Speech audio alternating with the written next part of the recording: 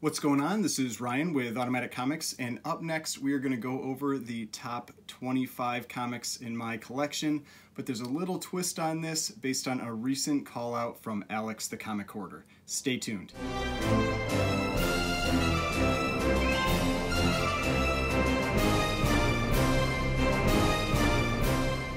Alright, so before we get started, please remember to hit that like button and hit the subscribe button if you'd like to see more content like this.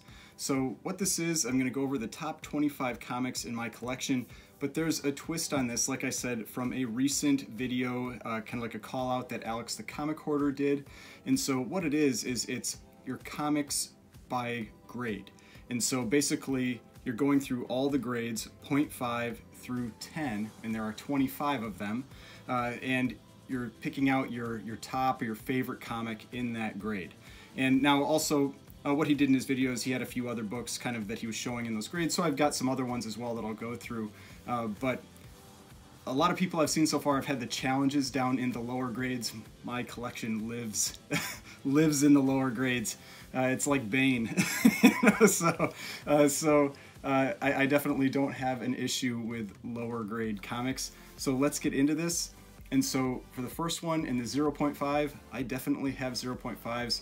I have two of them that I was struggling on which one I would pick. So the first one is Amazing Spider-Man #1, and it's a 0.5, but it's complete, which is one of the things I really like about it. It's one of I love this book. But the one that I decided to go with is Wonder Woman #1. They're both significant books, very significant books, but this one, I mean, just being that golden age first issue of Wonder Woman, I felt it trumped the Amazing Spider-Man #1. So this is my 0.5 entry, Wonder Woman #1. Then for the 1.0, had a couple, but I decided on one, and this is Batman #62. And it's just this incredible Catwoman cover where she's chucking cats. It looks like to me at Batman and Robin. And I've always liked this one, and I happen to have it in a very low grade, so have the 1.0 of this one. So this is my 1.0 entry.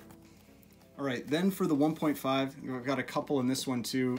The first one that I was considering was Batman #37. I am a sucker for the Joker covers, but I decided I have a book I picked up recently that was a little more significant, kind of like historically significant, so I decided to go with that one, and that is War Against Crime #10. And so this is the first appearance of the Vault Keeper in the Vault of Horror. I unboxed this one very recently. I also recently got a copy of the of Vault of Horror #12, which is the first title, when it changes the title to Vault of Horror. And so this is a significant issue for pre-code horror from the Golden Age, so this is my entry for 1.5. Now, 1.8, I have a bunch of them. For whatever reason, I seem to come across a lot of 1.8s, and it's where a lot of the books I love are. I actually left out a number of them as well, because it was hard for me to choose, but I didn't want it to be like all 1.8s. So, first one is this Batman #42. This is the first time Catwoman appears on the cover of the Batman run. Love this book. That you might recognize this one from my video about having the book shipped in a padded envelope. It came in a padded envelope, and it was probably the worst shipping job I ever had. The second one that I was considering was Wonder Woman #6. This is the first appearance of Cheetah. I love this cover. I actually like this book, I think, more than Wonder Woman 1. It's so tough to have first appearances in the Golden Age and first appearances on cover. So I do really love this book. That one wasn't the one I picked either. Then I've got Suspense Comics #11. This is arguably my favorite issue from this run that I own. If I had a 3, that would be the one. But this is this classic L.B. Cole Devil cover. I really love this book. This is one of the first books that really got me into the Golden Age and into L.B. Cole. But not that one either. Then Seven Seas #6. So this is a Matt Baker cover, just a classic Good Girl Art cover that he has drawn. He's so famous for drawing these covers, and this is my favorite book that I have from Matt Baker. But this was not the one that made the cut because I have a lot of 1.8s, And the last one, this is my entry for the 1.8, and it is Startling Terror Tales number 11. Another L.B. Cole cover, but this one is just, he's taken the gruesome factor up, you know, up to 11. You've got his classic spider with the skull head, and you know, 1.8, but just a cool copy, and it has this kind of like fading and stuff on it, but I think it looks incredible. So this is my entry for 1.8. And for 2.0, shockingly, I just have one book to go over, and this is Crime Suspense Stories number 22. This is a Johnny Craig cover. This is this classic beheading cover, one of the covers that is, you know, played a big role in the Comics Code Authority being established, just because it's such a brutal cover. I mean, just think about this one being in the 50s, being on newsstands for little kids. So Crime Suspense Stories number 22 is my entry for a 2.0. All right, now 2.5 is another area that I have a pretty deep roster. So the first one I was considering was Batman number 59. So this is the first appearance of Deadshot, and if you can tell, this cover looks very similar to that Batman 62. And so this is, I think they're like a pair that go together. And so first appearance of Deadshot, really like this one, but it's not the one that I ended up going with.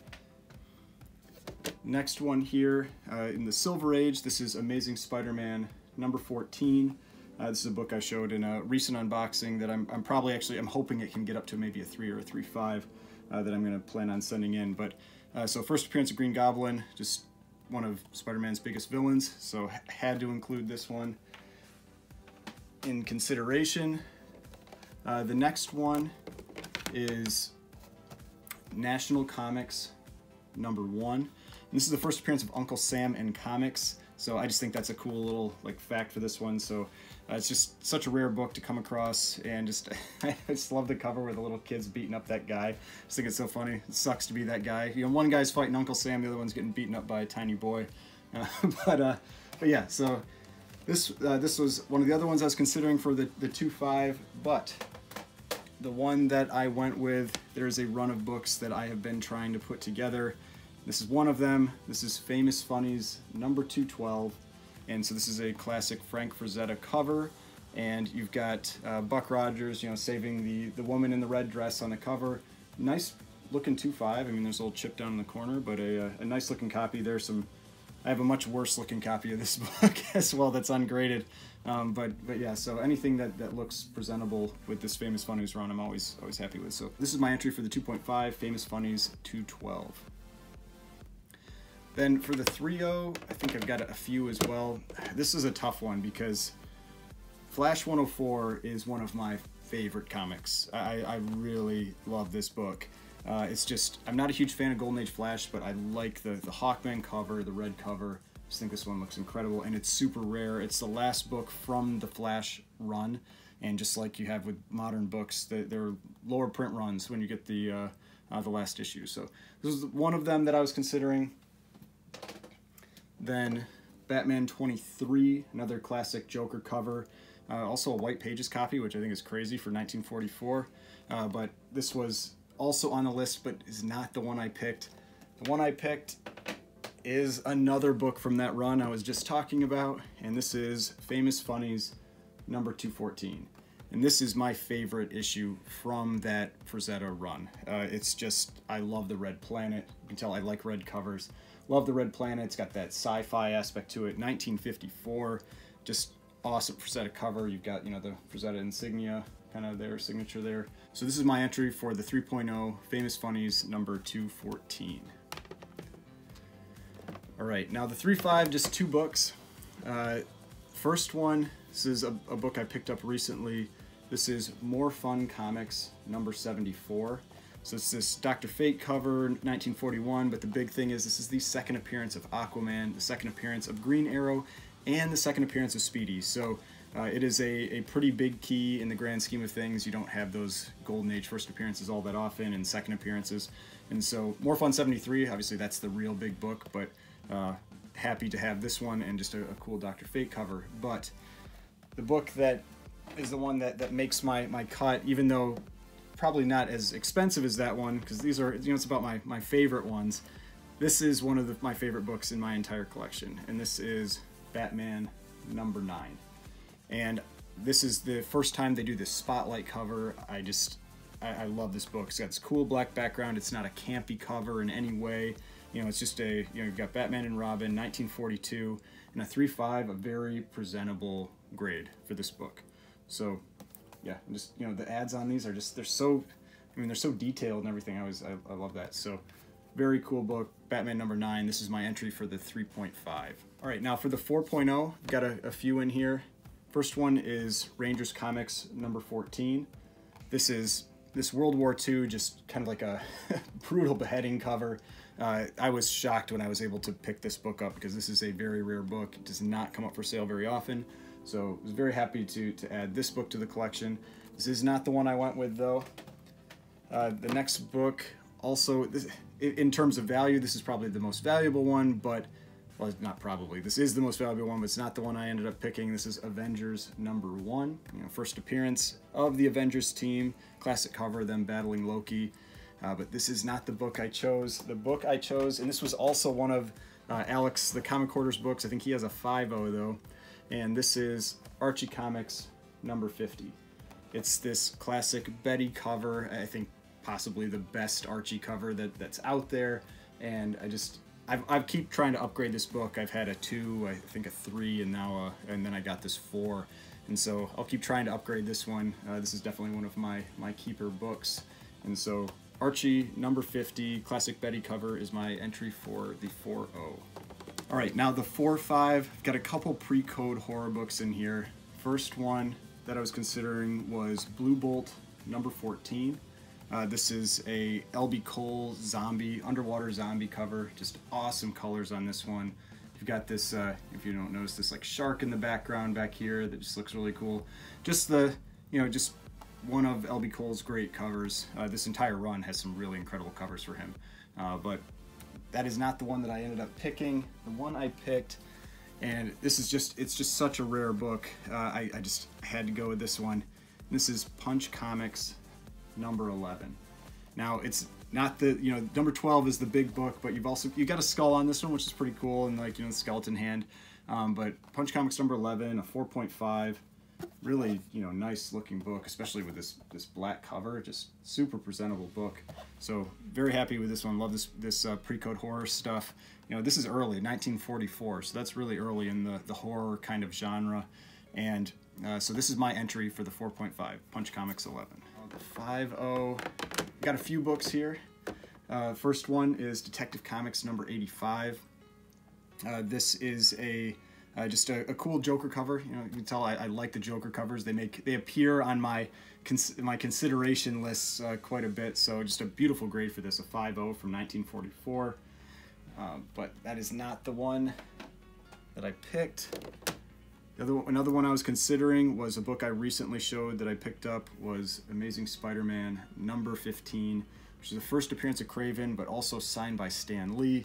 Just you know, a beautiful copy, and I've said this is not a book to sleep on. If like we've seen with Amazing Spider-Man 101, even though people don't think the movie is going to be great, with Morbius, that book has just gone through the roof recently. So I would expect something probably pretty similar with Craven when the Craven movie eventually comes out.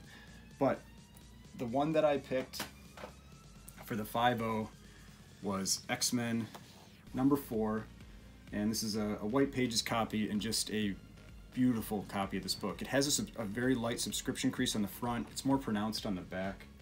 You can see it or not, but I can't really see it there. But regardless, just a beautiful copy for a 5.0, white pages. I love this cover. Second appearance of Magneto, first appearance of Scarlet Witch, first appearance of Quicksilver, Brotherhood of Evil Mutants, all that kind of stuff. Just a classic Kirby cover, early X-Men. I mean, I like you saw with those Batman books, I really like these kind of like Starburst or whatever you want to call them, like orange to red covers. And so this is my entry for the 5.0, X-Men number 4. Now for 5.5, I've got another book from that Famous Funnies run, but it is not the one that I ended up picking. This is Famous Funnies number 209. This is actually the book that kicks off the run. It doesn't have quite the sci-fi feel that the other ones have, and that's why this one isn't one of my favorites from it, but it is the first book from that run with Frank Frazetta, and still you've got him saving the girl on the front cover. 5.5 is just a beautiful grade for this book from 1953. But the book that I went with was Detective Comics number 359.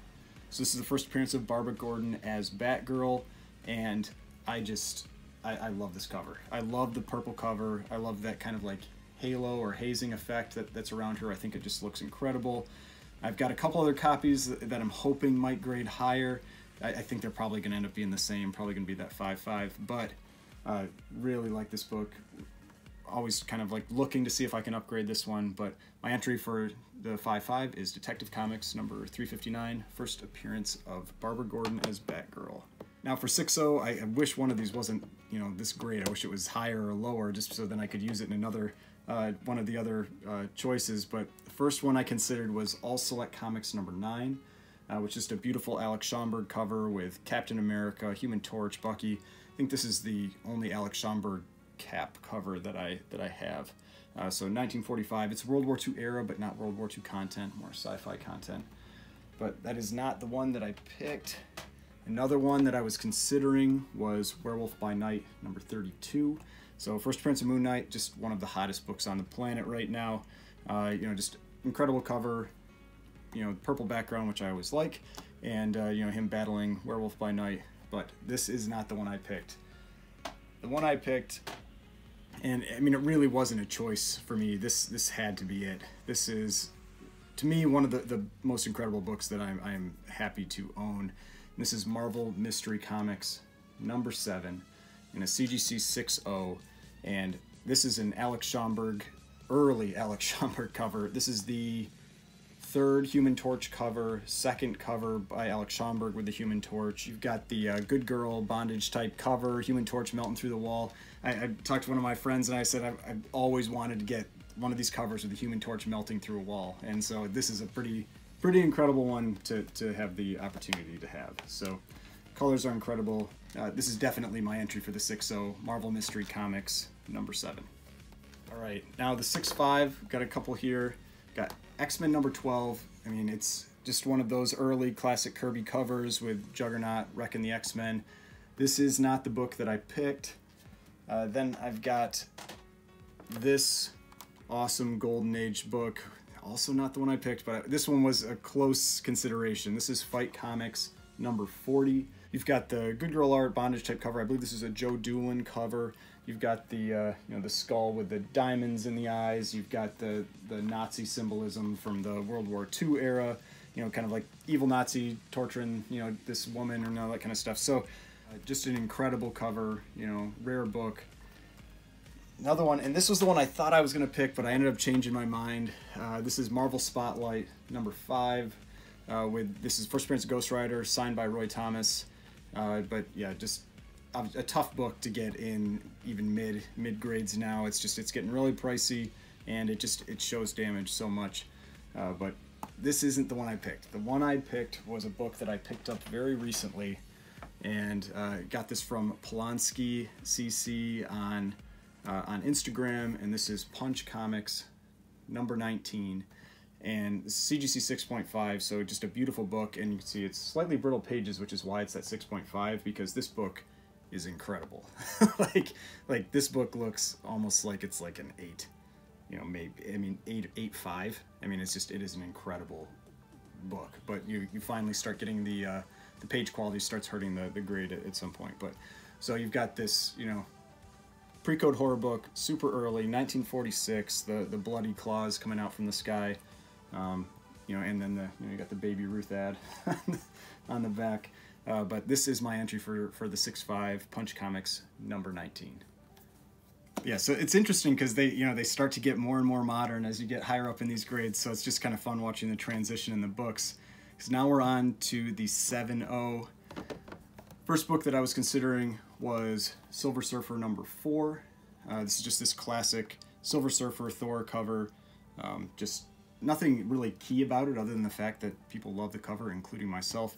Arguably one of the best covers of the Silver Age, but this is not the one that I picked. The other one that I was considering was this book that I mentioned earlier, Vault of Horror number 12. It is a restored 7.0, so I'm sure it wouldn't get a 7.0 if it was universal, but it's still 7.0 on that label. So this is one that I was considering. This is the first issue in the Vault of Horror run. Like I said, the War Against Crime was the first appearance of the Vault of Horror and the Vault Keeper, but it transitioned to this title 2 issues later, and it's just this crazy kind of like stretcher type cover, but yeah, not a good time for that guy. But this book, it's super rare, especially tough to get in a nice presenting condition. But the book that I ended up going with is it's just one of my favorite covers. Again, the purple covers, they get me. So this is House of Secrets number 92 with the CGC 7.0. This is the first appearance of Swamp Thing. And the other thing I love about this book is that it presents like an 885. It's just a beautiful book. Just like a couple spine ticks and a little, I think, corner crease up here, but it has a lot of tanning. So this was the book that I used in my video I did a while ago about how the tanning can really affect your grade. And so, but yeah, just a beautiful copy of this.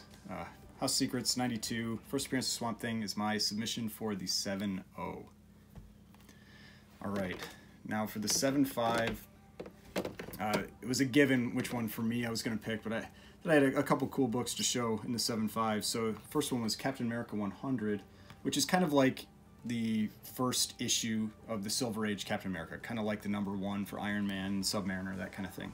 But the cool thing about this one is it's signed by Stan Lee, right on the shield, which I've always thought is really cool. Just a great signature placement, and a key book that he was still working on at the time. So I think that's fun that signature's on there. Next one is more of like on here just because of like speculation. So this was Journey into Mystery Annual #1 in a 7.5. This is the first appearance of Hercules and Zeus, who many have been speculating are going to both appear in the next Thor Love and Thunder movie.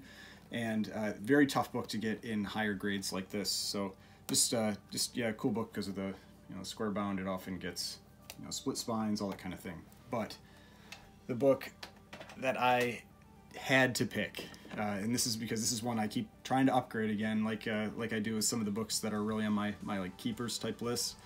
This is Giant Size X-Men #1 with the CGC 7.5. It is crazy what this book has done over the last about year and a half. I remember I was telling someone in 2020 I was bidding on one of these in an auction, and it was a 9.6. And that 9.6 got to like $4,600, and I was like, ugh, it's too much. It's 9.6, I think, is like 20,000 now. So just incredible what these books have done. But this is the first appearance of the new X-Men. The main ones, Storm, Colossus, and Nightcrawler. Then you've got the second full appearance of Wolverine. So just incredible book, a key book I think that you should really be trying to pick up before they ultimately do appear in the MCU, because it's going to happen. So my submission for the 7.5 is Giant Size X-Men #1. Now for the 8.0, I'm surprisingly a little light in the 8.0 ones, but do have a couple cool books from there. The first one was Captain America #117. So this is the first appearance of the Falcon. It's a white pages copy, which I think is a nice little extra with this book. But beautiful copy of this. I mean, I think this is a book that's surprising to me that it's gotten cheaper, because we know we're going to see this character again. So definitely a book that I would think is worthwhile to pick up if you see them on kind of like on the cheap. But the book that I had to go with, and yes, it is a qualified label, but I don't care. It's my 8.0, and this is Incredible Hulk #181. And it's the first appearance of Wolverine, well, first full appearance of Wolverine, so I don't get, hate messages. But on the cover, incredible classic cover. This one is missing the Marvel value stamp. That's why it's the green label.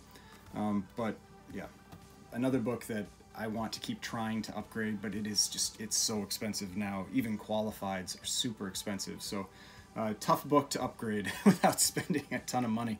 But this is my entry for the 8.0. Incredible Hulk #181. All right, now 8.5, I have a few, but again, for me, it was a given on the one that I was definitely gonna pick. But one that was a strong consideration was X-Men #14.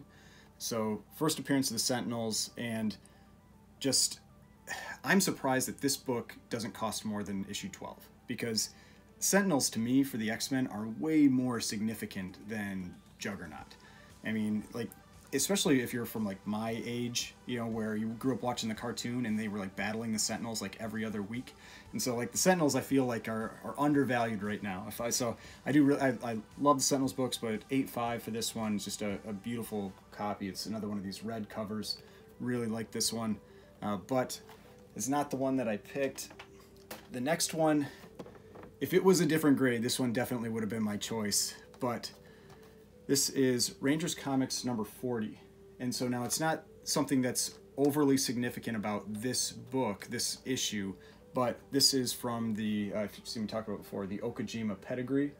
And so the Okajima pedigree is from, it was a woman that was collecting these books and was in one of the Japanese internment camps in the United States during World War II. And so to me, it's the most historically significant pedigree that's out there. I think it's an incredible pedigree, very historically important pedigree, and so I'm happy to have one book from that, and so yeah. So this is my 8.5 copy of that. But the one that I went with, this, I mean, it's just because this is basically, I mean, in probably the top 5 of my favorite books in my entire collection. And so this is Fantastic Four number 49. And so this is the first full appearance of Galactus, first cover appearance of Galactus and Silver Surfer, second appearance of Silver Surfer. This is my favorite cover from that 3-part trilogy. I love this cover. And I had been hoping I could keep upgrading it, but then when the prices went through the roof, and when getting into a 9 then got really, really expensive. So I don't know if I'll get out of an 8.5, but happy to have picked this one up before the comic prices spiked, because I love this copy. It is just an incredible copy of this book. The only real flaw on it is like this little light crease up in the corner there. Otherwise, it is just a beautiful copy of this book. So this is my entry for the 8.5, Fantastic Four number 49. Now, for the 9.0, if I was going on value, it would definitely be this book, but this is not the one that ended up winning my choice. This is Incredible Hulk number 180, and so 9.0, this is the first cameo appearance of Wolverine. You see him on that last splash page, but yeah, just incredible book from that run. You know, you've got the trilogy 180, 181, and 182, and so this is the start of that. First time you ever see Wolverine in the comics. But the one that I went with, because this is another one of those, just one of my absolute favorite books that I own, and this is Batman number 251. So this is this classic Joker cover, classic Neil Adams Joker cover, and I want to try to upgrade this one at some point, but I haven't been able to do it yet. But 9.0. Again, really happy with this book. It's just such a cool book. It is somewhat of a key because it's the turning point with Joker when he becomes much more evil instead of like a gangster clown type character. But yeah, this is my entry for the 9.0, Batman number 251. All right, so as we are shifting into these higher grades, again, books getting a little more modern. So first one that I was considering, there are 2 books in the 9.2. I'm surprised actually with the one that I decided to pick, because I thought it was going to be this one. And this is Iron Man number 55, White Pages copy, first appearance of a bunch of characters, including the most important one to me, Thanos. Just one of my favorite characters from when I was a kid. And it's because I grew up with the Infinity Gauntlet, the Infinity Crossover, the Thanos Quest, those books, and those are the ones I loved when I was a kid. So first appearance of Thanos, this is another book that I've been gradually upgrading, and just happy to be up at this 9.2 copy. But shockingly, the one that I ended up picking, the reason is because I haven't been able to, like the way I've looked at it, I have not been able to sell this book. It's just such an awesome, just incredible cover, especially in the condition that it's in. And this is Submariner number 1, and it's a 9.2 White Pages as well. But this one is just like the blues on this copy, the red on this copy is just, it just pops. It's incredible. And then it's one of those books that when you start to look into the background and the detail, just such great detail. And it's just like Iron Man number 1, very similar, where it has all this extra detail in the background. These, you know, Buscema drew some awesome detailed covers, some great covers, some of my favorites that are out there. And so this was the one that I ended up picking as my submission for the 9-2, Submariner, #1. And if we do end up seeing him in the MCU, another book that it's come down a little bit since the speculation earlier this year, but I would expect this one is going to pop right back up again. I mean, we've already been seeing it go up a little more again, but a book that I would definitely be on the lookout for. All right, now for the 9-4s. First one, just had to put it in here to complete that trilogy, and this is Incredible Hulk #182. So this is the second cameo appearance of Wolverine. Basically, just like in 180, he appears on the first page, and then he's gone for the rest of the story. But this was not the one that I ended up picking. The one that I went with was just because it's a Silver Age book, an early Silver Age book in a 9-4, which just blows my mind. And this is Avengers #10, which is the first appearance of Immortus, who is one of the later iterations of Kang. And so I mean, a 9-4 to me is ridiculous. 1964, you know, and to have a copy that survived that long in this condition in a 9-4 to me is just crazy. So this is the one that I ended up picking. This is my submission for the 9.4 Avengers #10. Now for the 9-6, there were a couple that I was considering, but I was pretty sure I knew which one I was gonna pick for this. First one I was looking at was Batman Adventures #12. First appearance of Harley Quinn. This book, again, is another one that's just gotten crazy, especially in the really high grades. Like a 9.8 is like $4,000 now or something. So just incredible book. I think it's just a cool cover, like the cartoony type cover from basically like what most of the people my age were watching with the Batman cartoon when we were kids. But first appearance Harley Quinn, that is not the one that I went with. The other one I was considering, just because it's so difficult to get in this condition, was Mr. Miracle #4.